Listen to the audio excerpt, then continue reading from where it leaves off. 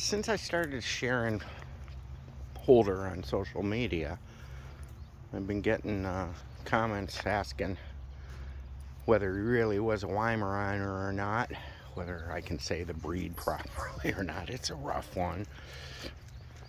Here's the story. Thanksgiving 2020, one morning, Boulder had lockjaw.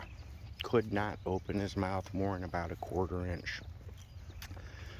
The vet said there were like 16 causes of canine lockjaw. You know, we think tetanus all the time as humans.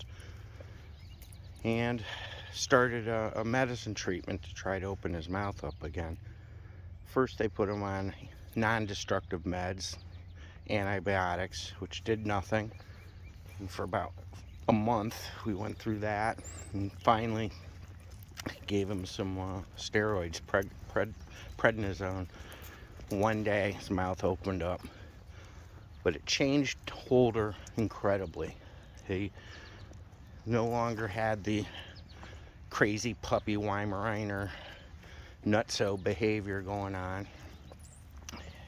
During the whole calendar year of 2021, he never exceeded my fastest walking pace during one of our 6 to 10 daily walks, and that still goes on. Great to say, and he got heavier. You can see he lost his feathered torso,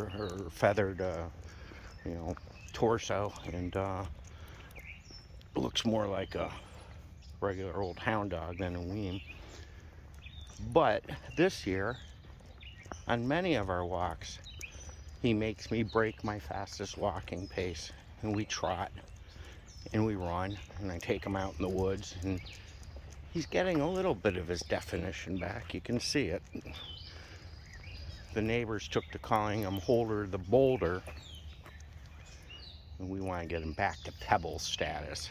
So thank you for everyone's concern and your polite ways of saying that my dog is fat, and to the few of you that were not so polite and questioned my weem love and how I'm treating my dog. I'm treating him just fine, as he does me.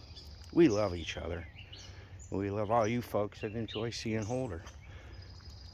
Hopefully he brings a smile to your face like he does mine every day, even when he's ignoring me.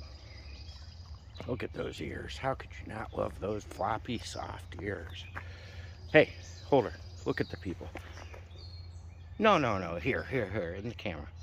Look at me. Where? Good morning.